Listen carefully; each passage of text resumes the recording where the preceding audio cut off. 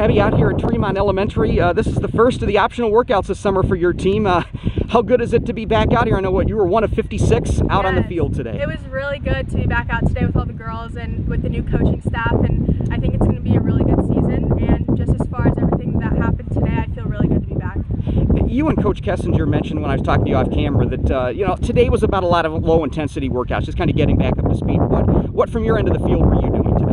Today I mainly worked with the goalkeepers, but there were about maybe 6 or 7 drills going on for the field players as well, and they were pretty low intensity, like Coach Kessinger mentioned, but it was really good just getting back into it, like low intensity, kind of just getting your feet moving, getting your body back into it. It was really good. Now, when you heard that workouts were going to, happen when the word came down a couple weeks ago, how excited were you just to get back out here with your teammates? Yeah, I was really excited.